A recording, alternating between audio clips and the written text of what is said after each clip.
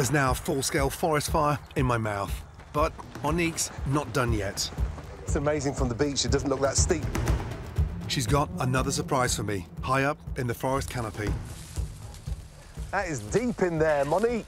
I know, it's a good workout. Isn't it? Next challenge. This is a fuchsia tree. The best thing about this tree, Go on. the berries. And they're usually way up high. So the best ones, they're bright purple and they're super sweet. Yeah. But they're just a bit of a pain to get. So we just shake the tree and it'll drop down? No, you're going to have to go up. Seriously? Yeah. You sure they'll take my weight, the branches? We'll soon find out.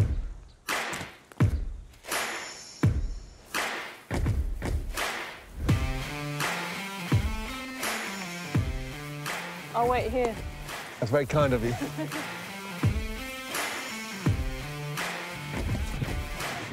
Honestly, you said come foraging, right? Yeah. I didn't say it would all be on the ground. Just a little bit further now. Oh, do you hear that? I heard that. Go. Right, Tarzan up there. Can you see them? I can see them right in front of you. Right. Bloody hell, it's windy. So the bright purple ones, right? Bright purple, those are the ones we're after. If you toss them down... They look like tiny dates. Wow. How good are those? It's almost like a treetop dessert. I just think that they're one of the best ingredients that we have in this country. They're bloody tasty. Fuchsia berries. Fuchsia berries. Pretty hairy, scaling that tree, especially the wind. But another hidden gem. And what a delicious little berry. There's no seeds inside, so that's a nice thing. So it's just bursting with flavour. The pain in the arse was they're at the top of the tree, not the bottom. That was amazing in there. Fascinating flavours, contrasts. No one's cultivating it and grown it in kilos. It's found wild. That's the beginning of the journey for me.